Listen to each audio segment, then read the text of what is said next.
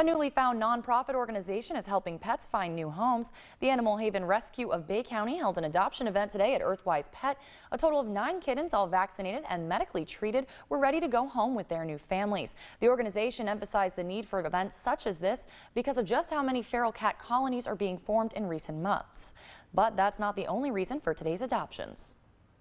This area has such a need for rehoming of pets because it's military and it's transient. So, whenever they move, they need to rehome their pets a lot of times because if they go overseas, it's hard to take them because there's quarantines. The goal of the organization is to reduce the number of stray and abandoned animals in the community by providing a TNR program as well as foster homes and adoption events.